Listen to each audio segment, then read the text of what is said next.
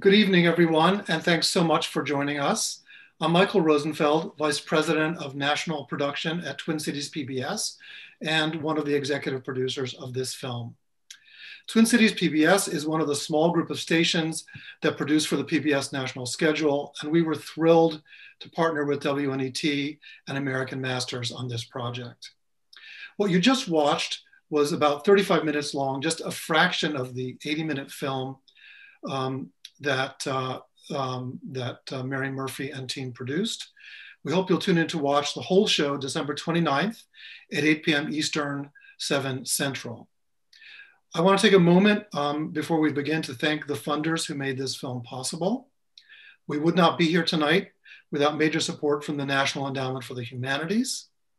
We'd also like to thank the Leslie and Rosalind Goldstein Foundation, and of course, the members and friends of the WNET group in New York, Twin Cities PBS in Minnesota, and PBS members across the country. We have a really terrific panel tonight, most of whom you've already seen in the film. So let me quickly introduce them and we'll get going. Mary Murphy is the award-winning filmmaker who wrote, produced, and directed this film. Her previous film for American Masters was about Harper Lee, so you could say that revealing biographies of literary giants is one of her specialties. Hi, Mary. Hi. Pamela Smith Hill is a Wilder biographer, the author of Laura Ingalls Wilder, A Writer's Life, and the editor of Laura Ingalls Wilder, Wilder's Pioneer Girl, the annotated biography. Christine Woodside is a journalist specializing in the environment, American history, and mountain adventure. She's the author of Libertarians on the Prairie, Laura Ingalls Wilder, Rose Wilder Lane, and The Making of the Little House books. William Anderson is a Wilder biographer with numerous books to his credit, including the selected letters of Laura Ingalls Wilder. Linda Sue Park is a renowned writer for children. She's published 6 children's novels and 5 picture books, and won the Newbery Medal for her novel, A Single Shard. And someone from the show business side of the equation, Dean Butler is an actor and producer of entertainment, sports, and documentary programming. For our purposes, by far his most important role was as Almanzo Wilder in the TV series. Okay, we have lots to talk about, so let's get started. So Mary, I'd like to start with you. And I have to say, one of the things that really struck me in the film, even in the excerpts that we've all just seen, is that there are so many themes that you touch on, so many themes connected to Laura Ingalls Wilder, from myth and truth to family, marriage, creativity, collaboration, racism, politics, how we understand our history. Did you expect to encounter such rich material? And faced with such riches, how did you decide what to focus on? What was most important to explore in the film? Well, I didn't expect this much. I mean, you always hope for more. I mean, on the surface, if you looked at it and said, oh, adorable, kindly grandmother type writes books about triumphant, happy childhood and happy children read them. I mean, of course you want more. You hope there are more veins and underpinnings that you can find and mine for yourself in ways that other people and researchers haven't. That it was so rich and the distillation process so difficult. I mean, I'm afraid to face the people on the panel because I had to take years and years of their work and try to get it across, you know, in 30-second sound bites here and there. And everybody's done such amazing full-bodied stuff already. So it was really difficult. I mean, 8 books, you want to get across an appreciation for the books and why, but then, you know, her life was really quite extraordinary. And I think for me, when I finally winnowed down the history, the frontier myths and mythology, the books and their impact, I decided that the really important thing to do here was to focus on her life. This was, after all, American Masters. This was her biography. And so I tried to really zero in on critical episodes and things that made her who she was, you know, and her writing what it was. And I left a lot out, and I'm sure every one of you can tell me what that was later. Yeah, you know, I think, at least for me watching the film, you just have this sense repeatedly, of, I didn't know that. So what really surprised you? Was there a moment when you discovered something that really, I think, I mean, I am eternally fascinated by her relationship with her daughter, by the completely different childhoods they each had, given their very short distance between them. I mean, they were 17 or 18 years apart, Rose and Laura, and the way they talked to each other and the way they collaborated was I mean, I knew the broad outlines of what had happened, but to be able to really get in the archive and mine all that was just fascinating. And the fact is, we have these letters, and so we really know. I mean, the other thing that was hard for me was you're longing to hear from Laura. You wish there were diaries. You wish that, that there was a day when she sat down and said, I'm not sure Pa's plan is exactly right here, or something. But the fact that she led this far more difficult life than she ever wrote about in all her books. And she never complained. And what she made of her life and her circumstances, I just thought, as I say, was remarkable. So sorry, that's a long answer. And no, it's an interesting answer. You ended the opening tease with a very potent line from Laura, read by Tess Harper. All I've told is the truth, but it's not the whole truth. So I'd like to dig into that just a little bit. It seems a lot of attention has been devoted to what's true in the Little House book versus what's been glossed over or left out. So for the Wilder biographers among us, is this an important question? And what does it tell us about Laura Ingalls Wilder? Whoever wants to answer first. Well, I'll jump in here. I think I was long fascinated with the differences between Wilder's real life and what went into the books. And that's one of the reasons why I was intrigued with writing the biography in the first place. What I've come to realize in the end is that the differences are profound between her real life and the life she gives her fictional counterpart. But what it reveals to me is that Wilder had a clear grasp of what she wanted to do with her Little House books, that she knew how to tell a really good story, and she knew how to edit, to revise and reshape elements of her life to tell a better story. And I think that reflects her brilliance as an artist and as a writer. And I also think that's probably one reason why the books have endured. Creativity, I think, is revision. You go through a process of creating something, and you work it and work it and work it and work it. And I think as Pamela is suggesting, this was a process, and she winnowed down the story to get to the place that she wanted to get to entertain the audience that she had determined she was going to communicate with, which was young people, and wanted to inspire them and give them a sense of her life that was comfortable to deal with. Challenging at times, but comfortable and not threatening. And I think it's beautiful for that reason, but it was a process. Yeah, and I would imagine that that in at least some or many cases, some of the things that she left out because her audience was children. I mean, would you agree with that, Pamela? I absolutely would, yeah. And I also want to say too that something that we forget is that because her books are so timeless and we're still reading them in 2020, we forget that she was writing in the 1930s and 1940s. And the conventions in children's literature and in young adult literature, in fact, young adult literature hadn't formally been invented yet as a category, were much tighter, much stricter than they are now. And in a way, Laura Ingalls Wilder was pushing the envelope of what children's literature and young adult literature could do in the 1930s and 40s. And so all of us who are writing... Oh no, I think you might have frozen. Pamela froze. She did, she froze. She froze. Middle grade and young adult fiction. She's back. Sorry about that. That's no problem. I'll jump in here for a second and just say that I do think Laura, with the help of Rose, of course, I have to add, was very careful about what she left in and took, what she wanted in and wanted out. It was very deliberate.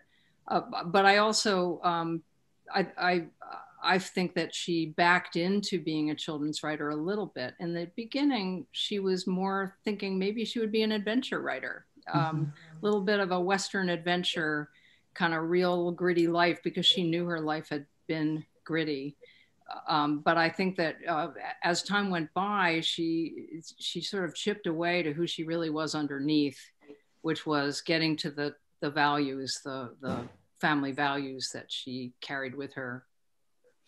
Bill, I just wanted to turn to you for a second and ask you about something that I've always wondered about. I mean, it's sort of a truism that that Wilder shaped our understanding of the American frontier. What does she get right, and what does the historical record tell us she gets wrong or leaves out? I mean, if she's mythologizing just a bit, how does she do that? Well, I think that her illustrator, the famous Garth Williams, said it best. She saw her life as a child through rose-colored glasses. And he meant that she emphasized the beauty and the enjoyment that she had as a child, running along Plum Creek and doing very, very simplistic things that children of her time as a writer and our time would not find very exciting whatsoever. So she was able to make those very simple things into many adventures as the chapters of her books progressed. And that's what made them so appealing to the children that she was writing for. And I've been to the banks of Plum Creek a number of times, and I look at the families that are there from the Twin Cities, or they could be from Houston or Boston, and they're having a wonderful time splashing and wading in Plum Creek in the 21st century. Yeah. And I think that was what Wilder really, really caught and made her stories, which were sometimes rather mundane or hard, into an adventure story and something very pleasurable. The other thing that really, I think, jumps out at you in the documentary is, the vivid personalities around her within her family, which I think, Mary, you captured so well, and which, of course, really come through in the books. It's striking, the narrative of Pa in particular. I think it's really striking the way what she chooses to write about, what she leaves out. It's really a curated portrayal. And Pamela, I wonder if you could talk about that a little bit. What do you think is at work there? Laura Ingalls Wilder, in many ways, idolized her father, and she talks to Rose in a letter describing Pa as being a hunter, a poet, a musician, and he wasn't a businessman. And so I think she concentrated on that side of him that had a certain romance. But in fact, Charles Ingalls struggled financially, as many pioneers did in the American West. And so we can see the differences between her real life in Pioneer Girl, for example, where she was a little more unvarnished in her memories versus the Little House books. So at one point, Pa has kind of reached rock bottom financially. They can't make ends meet, and he packs them up in the wagon under the cover of darkness, and they sneak out of town without paying the rent. Now, that's certainly something that Laura Ingalls Wilder would never include in the Little House books. That would indicate a certain amount of failure. So I think Laura Ingalls Wilder tried to portray her father in a very romanticized way. She loved him. She felt a real bond with him. But life was definitely much harder.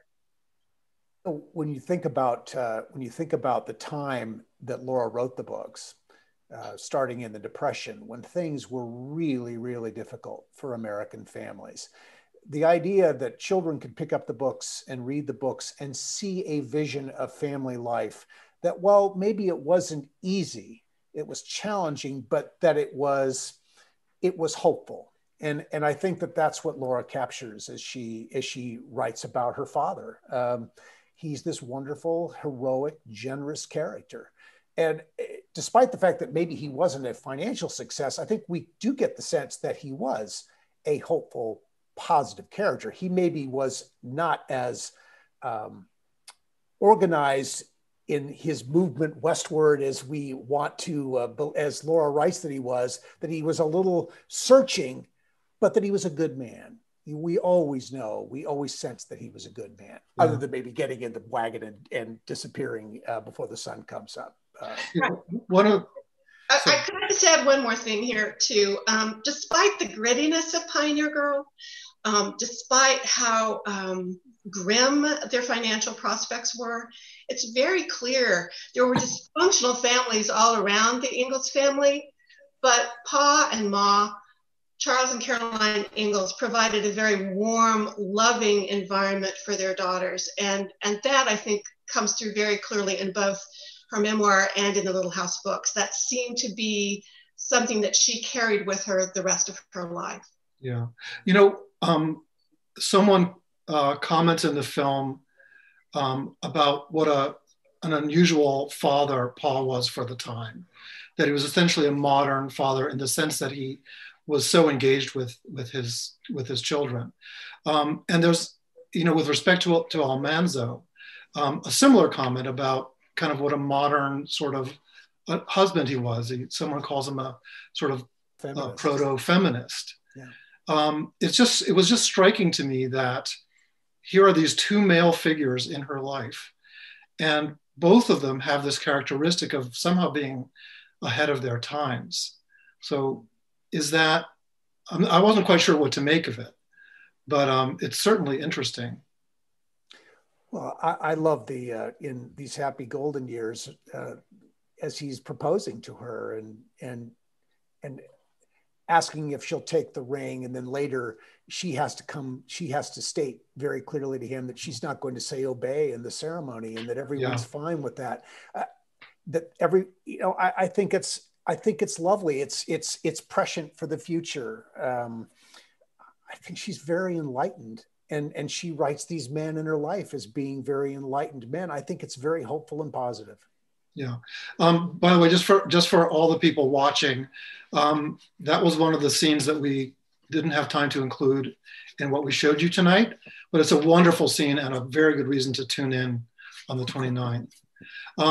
Mary, another scene that I think is really interesting with respect to, the decision that she ultimately made about what to include or not include is this sort of tug of war between Laura and Rose over Mary's blindness. Is that something you found in the letters? I mean, I was really struck by how well that came to life.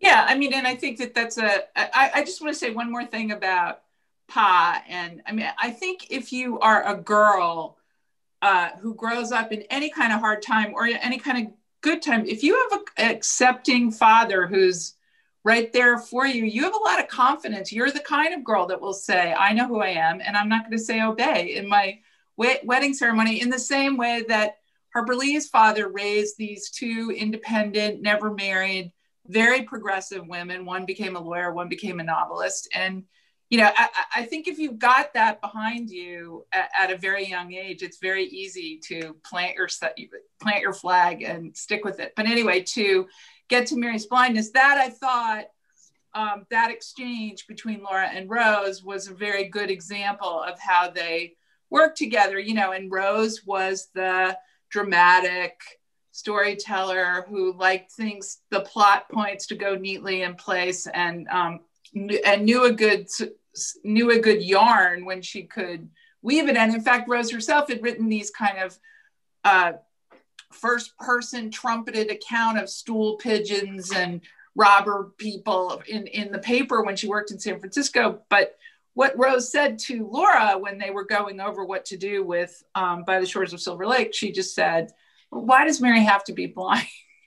It just doesn't really help the story, and I mean, she basically said it's kind of a downer, and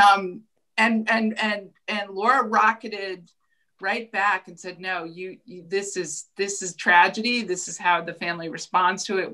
This stays in the book. So we picked it because it was the most, it was a big clash, and it showed them both as they were, So.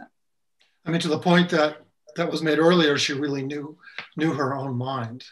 Yeah. And she knew what her stories were supposed to be about. She needed the editing. She needed the editing help, but she knew what her stories were about. Yeah, Laura was not going to give in on such an important historical detail. Yeah, right. Yeah. I think that also helps to establish characterization in the last 4 original novels. And Mary's blindness increased Laura's stature in the family and established her more as a heroine, because she gave up a great deal of her personal life for this handicapped sister. And that was expected of her. She didn't want to teach school, but she was fully aware that the money was needed within the family to enable her sister to have a higher education. And one author has mentioned at several different conferences and so on, that Laura's early marriage might have been influenced by her desire to leave the family and set out on her own and better her life, because Almanzo appeared to be a very prosperous and forthcoming possible husband for her. Go ahead, Mary. Sorry. I think it's really important to also add, and Pam does this in the film, that becoming Mary's eyes after Mary becomes blind, and Pa saying to Laura, you've got to help her with this and show her. I mean, that is a very, very essential tool that she kept developing, which is her descriptive powers, because now she was translating the world for her sister. And I think it's a very formative thing that happened there, and made quite an impact on her as a writer. Yeah. Can I add one more thing about the blindness? Yeah. In the series, in the television series, Jumping Well Forward, Michael Landon made very powerful use of Mary's going blind in an episode called "I'll Be Waving As You Drive Away," which has been celebrated as one of the finest hours or 2 hours of television in the history of series television.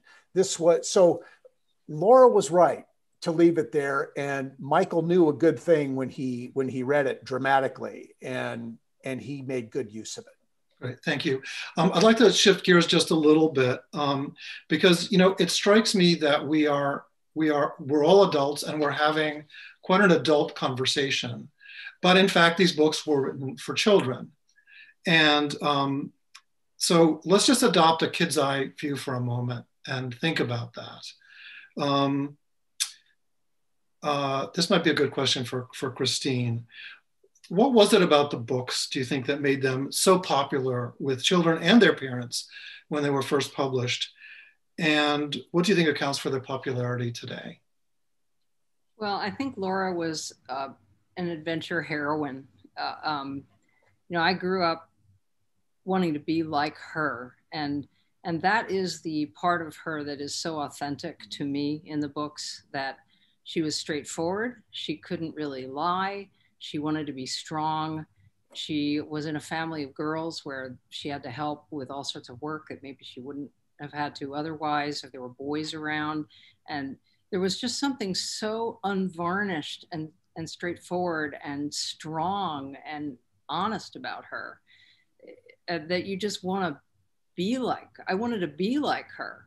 And I think a lot of people felt that way. So there are a lot of different values and ethics that come out in the books But to me, the strongest one was this sort of adventurous spirit that she brought out in the story. And I think as a real woman, even though I think she probably was pretty prickly as a real person, but I think she was that way in real life as well. She was just like, this needs to be done and I'm going to do it. And her life was, so that was the appeal. And that's why the books are so, I think, enduring, is because they're so authentic in that particular way. Linda, let me also ask you, as a children's writer, your view on that. What is it about the books that makes them work for children? Is it the way they're crafted? Is it the stories Wilder tells, or something else? And I think you have to unmute yourself. I think there's a couple of things here that I'd like to address. Certainly her work was influential, along with several other writers on my own, in that in her understanding of how children perceive the world and how they learn. They don't learn in giant abstract philosophical concepts. They learn in tiny accreted details. And that's where her work is so charming. Details that we remember 40 years after we read the book. She really, really understood that. And so that was sort of the upside of her work. The other thing to remember, which several people have already touched on tonight, is that she had in mind this audience of children and what would be appropriate for them. And that audience in her time was white children. She was writing for a white audience. And that is what has changed in this country today. The 2015 cohort of 3-year-olds is the first that's majority non-white. Okay? So there are parts of her books that have endured and that still can can charm today, but there are other parts that do not speak to large numbers of children. And I think this is the difficulty that many of our educators, parents, librarians, and other adult gatekeepers are wrestling with. Wow. Myself as a child, I loved those books, and those books hurt me. And it's something that I think doesn't enter the conversation often when adults are looking back at these books with nostalgia. Yeah, it was interesting to me that in the film, Louise Erdrich and Roxane Gay, they both speak about their first encounters with the books. And both of them sort of suggest that they noticed the racist passages when they came back to the books as adults, maybe not so much as children. It sounds as though your experience was different, that this was something that you experienced at a young age in your first encounter with the books. I wonder if you could just talk about that a little bit. I couldn't have articulated it at the time. And part of that is the difficulty that our education system has, in that it's easiest to teach American history as a single story. This brave pioneer thing, that's what we get in schools, right? And it leaves out so many voices. And it even leaves out voices like, parts of the story like Pa skipping town for not paying the rent, that he wasn't this idealistic hero, but that's the single story that we get, right? So I think that it's so difficult reading those books today and adults sharing those books with young children today. As I said, I couldn't have articulated at the time, but there were parts of it that I have clear memories of. I was a rereader as well as a reader, so I reread the books that I loved. And I knew the parts that would hurt me that were coming. And I would hold the pages together so that I could flip 2 or 3 pages at once. That I knew that Ma saying something hateful, or Pa or Mr. and Mrs. Scott saying something awful about American Indians who had black hair and dark eyes like me. And although, of course, I know that my experience as an immigrant is nothing like that of a Native American, it felt to me like they might have said the same things about me. Yeah, that's a lot to manage, I think, for anyone, especially a child, is, to have a book that you love, but to know that you're going to get to something that's painful. Do you, is this something that, you know, as a writer for children now, that you think about? Does it guide your work in some way? Oh, yes. I mean, obviously, I've written a lot of books with Korean and Korean American subject matter because that's my ancestry and family background.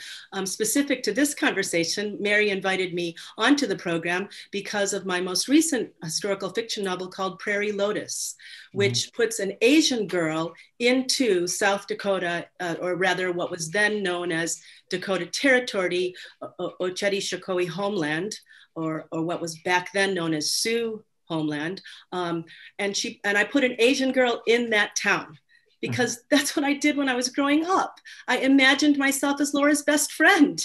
You know, I didn't imagine myself as her, which was interesting. I was interested to hear Christine and Pamela and other people say that we wanted to be her. I knew I couldn't be her. I'm not white. And children grasp that at a really young age, but could I be her best friend?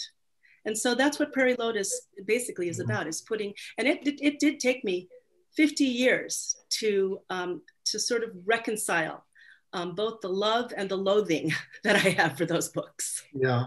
You know, I think there's I want to get to some questions that are coming in from the viewers, our audience.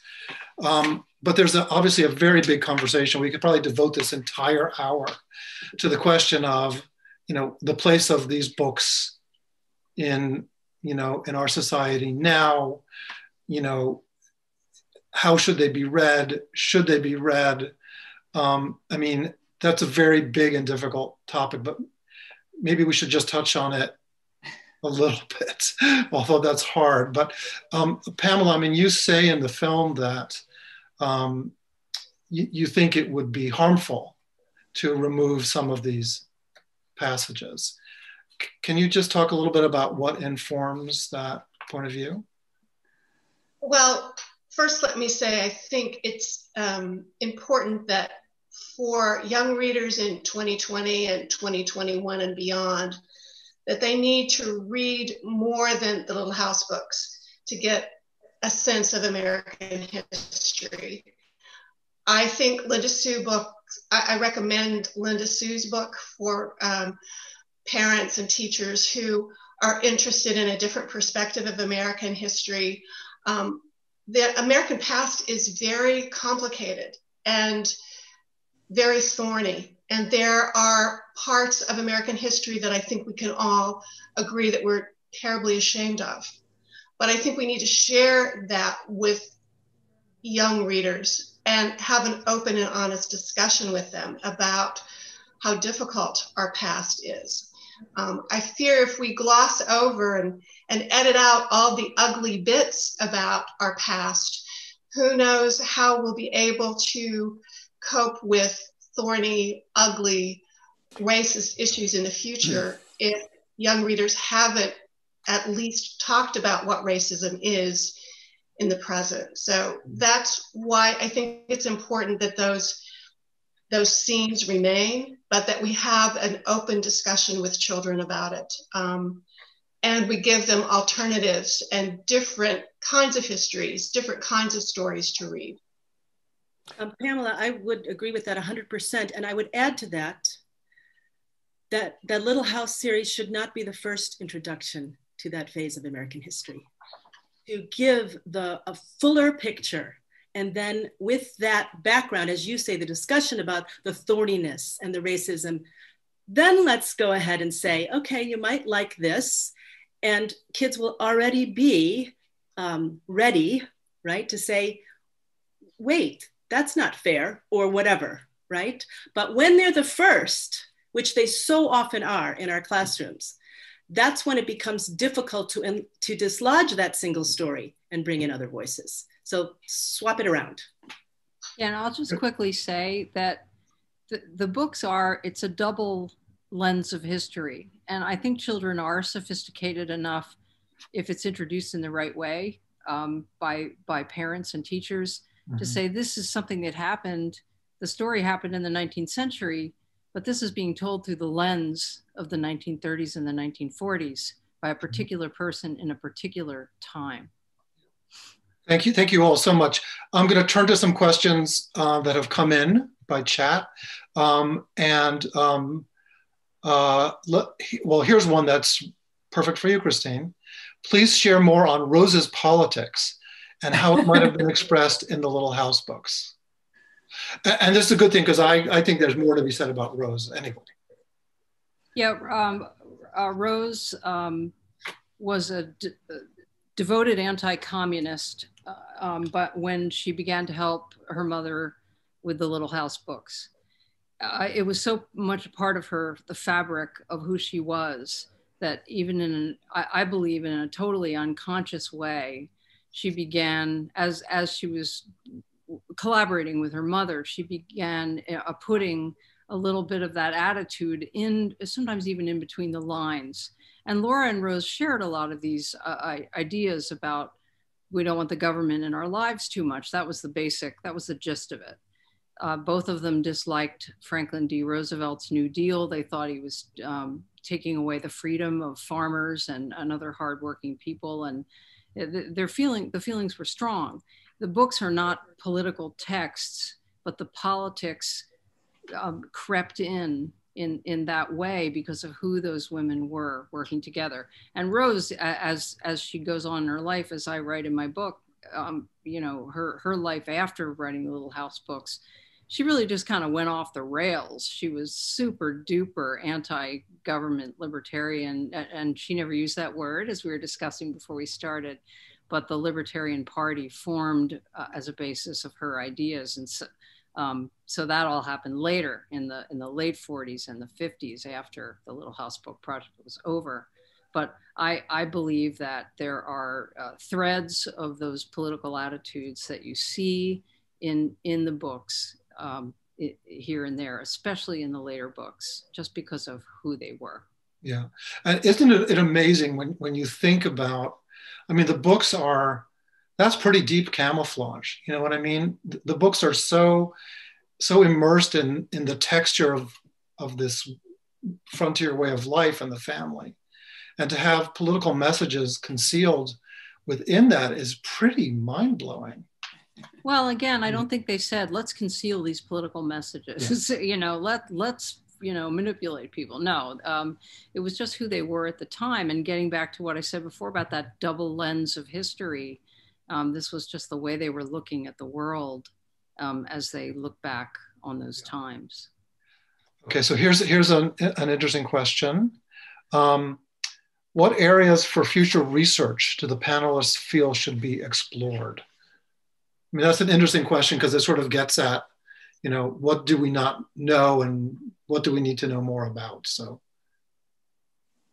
anyone want to tackle that? I feel that Rose Wilder Lane really needs a lot of additional research, interpretation, and I think she's a very misunderstood person.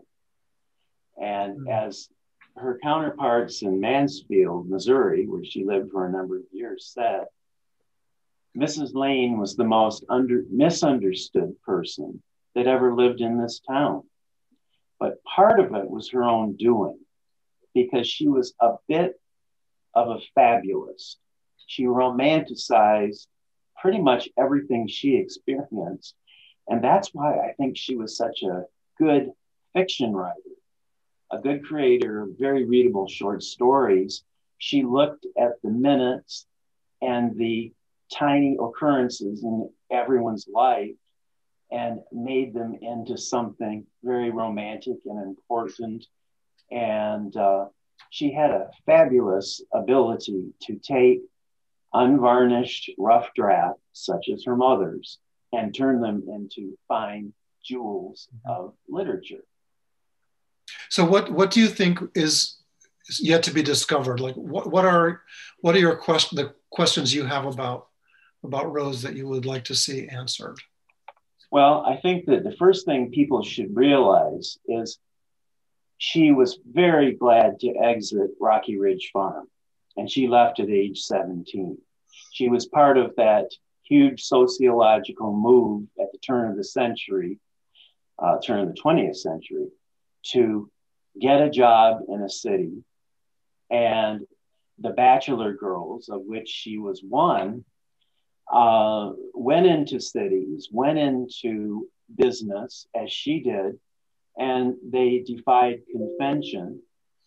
And this was not always well accepted by her peers, gentlemen in business, and the families themselves were somewhat ashamed when a daughter left home to go into the so-called evil cities. Yeah. And that took a lot of grit on Rose's part. Yeah. I mean, Christine, you're pretty well versed in Rose Wilder Lane. What's your view on what remains mysterious about her? Well, because I have to say, your interview, you lay out a pretty vivid picture of her as a real character, a bit of a handful, but sort of brilliant in her own way. Rose lived for 30 years in my home state now, my home state as an adult, Connecticut. And I think that it's been really unexplored, her relationship to the Connecticut scene, because she was sitting in that house in Danbury, Connecticut, corresponding with her mother, Laura, back and forth. And a lot of the work on the Little House books took place in Connecticut. And that to me is, somebody at a conference said to me, Chris, you need to get a PhD and write your dissertation on Rose Wilder Lane. And I went, do you want me to stay married? There's a lot to learn there about that. I think that the Connecticut connection and then the Missouri connection, that I love to think about the fact that in the the attic in Connecticut and the attic in Missouri were full of manuscripts, papers, letters. Yeah. We'd all love to find a box of papers that was buried somewhere, and of some of those missing intermediate drafts. We're not going to find those, but we wish for that too. Mm-hmm. You know, and yet the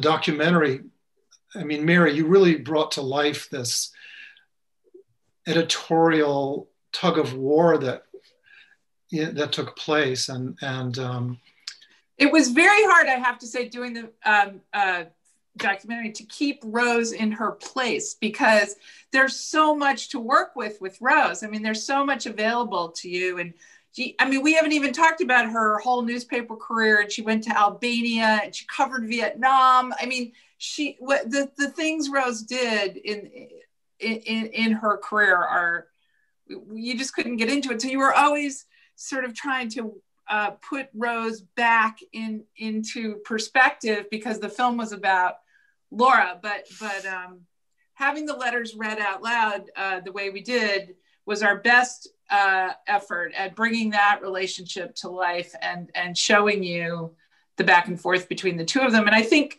they work well together, and they're a mother and a daughter talking to each other, and any girl who's ever rolled her eyes at her mother can understand Rose's tone in some of these situations. So, I mean, listening to you talk about this just now, I mean, the characters in this story, they sound like they're something out of Hollywood. I mean, they're such, well, she had two great leading men, her father and her husband, and then a great collaborator in Rose, and that was a very different relationship.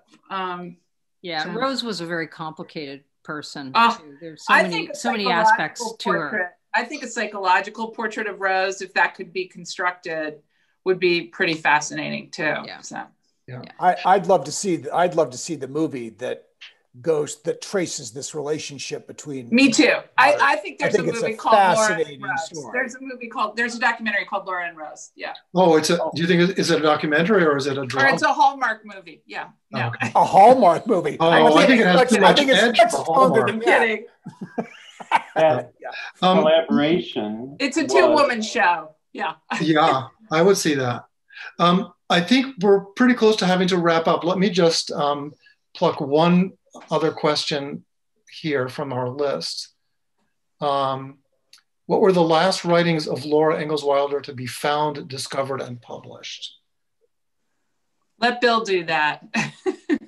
The first 4 years was discovered in the Wilder farmhouse after Mrs. Wilder's death, Rose simply closed the door and left. And the original curators found there was another little house book, and possibly a second one with the diary that Wilder kept on the journey in 1894, going from Dakota to Missouri. So they took those to Rose Lane, and she looked at them, was not interested in editing them. She did concede and allow the diary of the trip to Missouri to be published, simply to answer the millions of questions readers had about what happened next. But she showed no interest in doing the needed editing and rewriting in the first 4 years, because I think she knew that would put her immediately in the role of being questioned.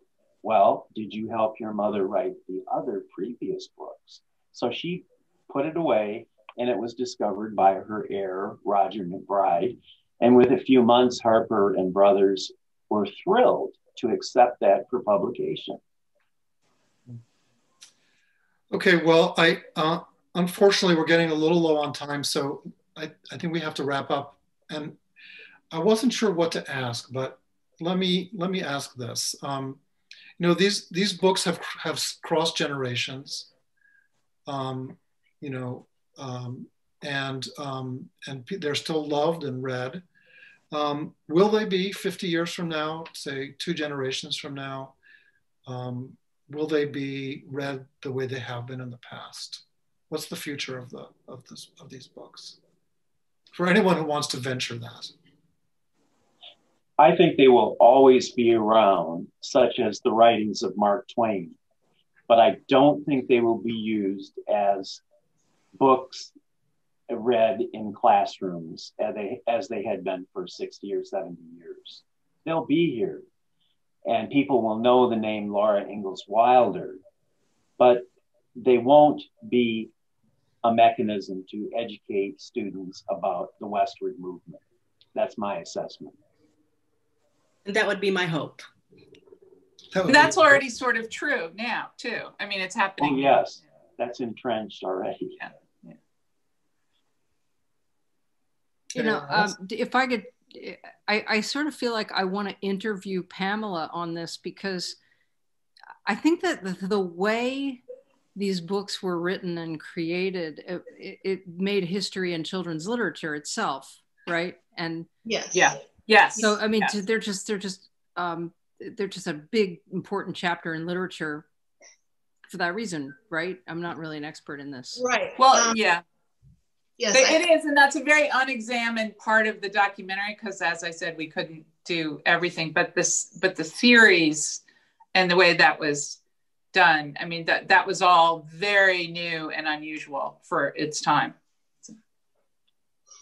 The Little House books forever changed middle grade and young adult fiction. And I don't know, I think I was cut out earlier before, but when she wrote her last books, the young adult category really didn't formally exist as a category. And so she blazed a new trail, and all of us who write young adult fiction now are indebted to some of the things that she introduced, including things like Mary's blindness and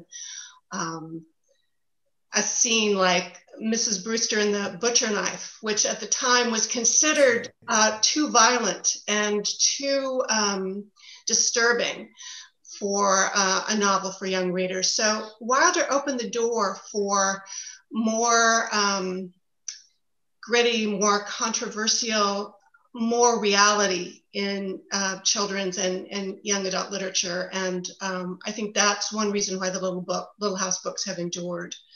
But to read them as history in the future, I don't think that's a good idea. That sounds like go ahead, Dean. I was just going to say, you know, the books inspired the thing that I'm a part of, that has been around now for 46 years and shows no signs of slowing down. It keeps becoming adapted with new technology. The stories that Michael Landon did that were based on Laura's books are you know, are incredibly enduring. And I think the series shows no signs, since it shows no signs of going away, it's going to refer people back to the Little House books. And so I think the books will continue to be read. Yeah, and I mean, the series has never been off the air. Never. But we're about to go off the air. So let me just say to all of you, thank you so much. This was so much fun and so interesting. I really, really appreciate it. I want to thank everyone in the audience for attending. Don't forget to tell all your friends and nieces and nephews and children and others to watch on December 29th.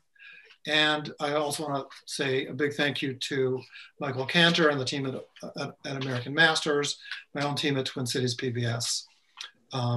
Thanks and happy holidays and good night.